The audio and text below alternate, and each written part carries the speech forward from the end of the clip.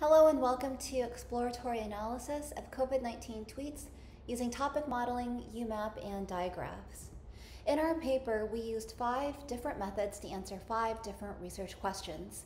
First, what are the high-level trends that can be inferred from COVID-19 tweets?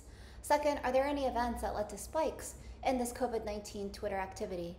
Number 3, which topics are distinct from each other, and are there different visualization methods we can use to understand that distinction? Number 4, how does the speed of retweeting in COVID-19 compare to different disease outbreaks or emergencies? And 5th, how do COVID-19 networks behave as information spreads? Our primary contribution is applying UMAP, which is a form of dimensionality reduction on COVID-19 Twitter data, which before that point we hadn't found literature to use UMAP. And this helped us visualize some of the LDA topics and see which ones were distinct from each other. And then also use graph networks to visualize COVID-19 retweet cascades. And what we found from the retweeting analysis is that COVID-19 messages were 50 minutes faster than another study from H7 and 9 in 2013 in China, where it was a little bit slower. And so this might indicate that COVID-19 has really global nature, volume, and intensity on Twitter compared to different disease outbreaks. And then we also found that specific topics were triggered to uptick by live White House briefings. And it implies that COVID-19 Twitter users might be highly attuned to government broadcasts during this time frame. Our data set consisted of 23.8 million tweets between the middle of March to early April, and we first performed basic regular expressions on 12 different track terms that focused on a healthcare set, and we found that tweets that dealt with masks really trended higher than others, and that doesn't come as a surprise since that was a very topical theme during this time frame. We used LDA modeling, and we found that the topics were consistent with other studies on COVID-19 Twitter at the same time about healthcare, illness, and a lot of international dialogue, where 4 out of our 20 topics were in different languages.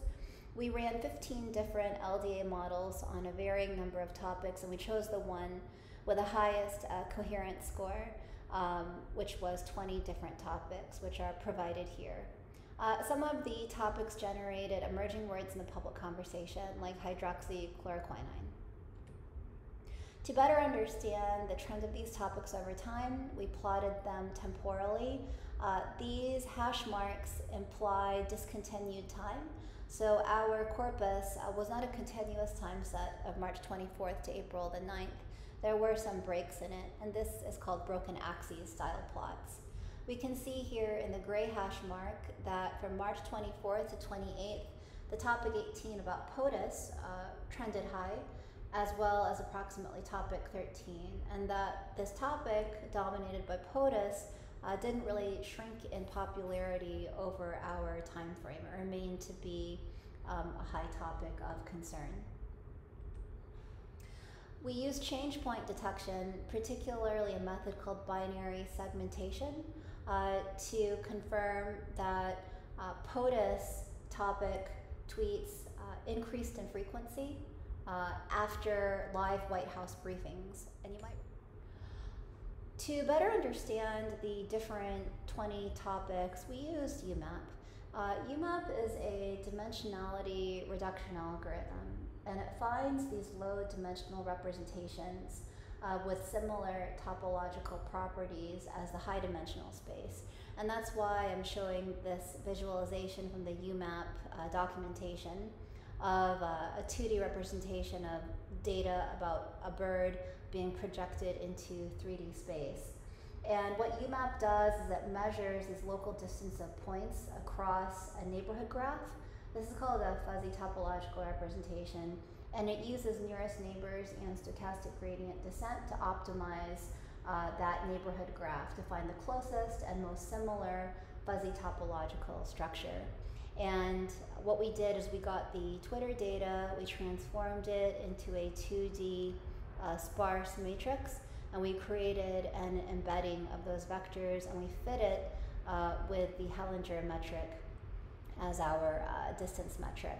And it visualizes the clusters of these 20 distinct topics to give us a sense of whether these topics are different from other topics in their conversations and the tweets. For example, topic 100, which is non-applicable, meaning that it was difficult to fit it against these other 20 topics, have unique tweets that are not similar to the other 20 topics, and that's why it's out kind of way out here in the right field by itself. There are some other clusters of topics here. This might imply topic 7, 8, or a blend of them with 9. This bright red spot might also indicate topic 9 distinctly about masks. Another cluster of groups in topic potentially 10 might also indicate distinct tweets as well. So this provides us just another way to understand how topics are distinct. We analyzed the retweeting times, and we found that COVID-19 tweets occurred in greater frequency, and it slowed down much later when compared to a similar type of analysis for H7N9 in 2013 by Zhang et al., who analyzed this not on Twitter, but the Chinese Sino Weibo platform. And this provided us a sense that maybe the global intensity and the volume of COVID-19 tweets is much greater compared to other disease outbreaks, and that the time to retweet COVID-19 specific tweets was about 2.87 hours, faster than the H7N9.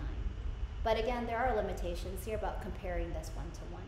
We also visualize the retweet cascade graphs. These types of graphs show how social media network propagates information, and we analyze 9 different periods of time shown in table 4.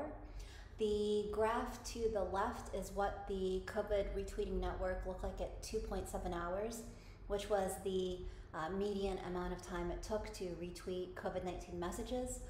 The blue indicates the node, which is the account, and the red indicates the edges or connections between accounts.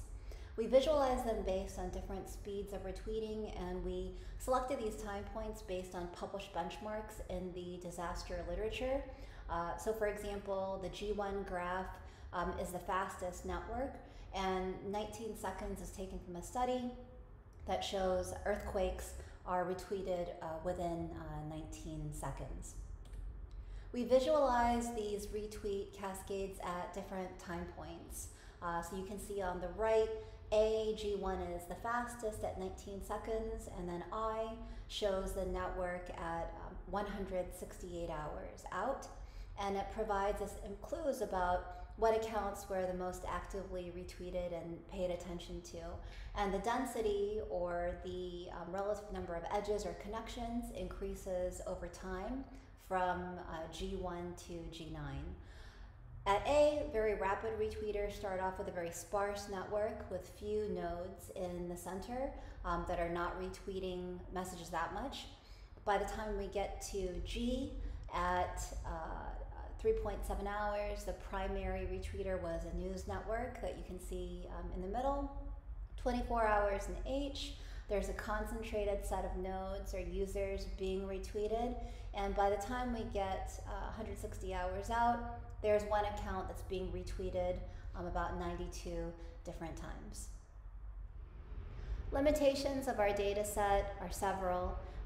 You can view and read some of them here, but I think many of them point to some compute limitations. Our data set was discontinuous, and we couldn't identify a lot of papers that were similar in respect to ours. Here are some of our next steps. Spatial temporal modeling, dimensionality reduction, getting continuous data and repeating these experiments, and then finding some more comparable studies. Thank you very much, and feel free to reach out.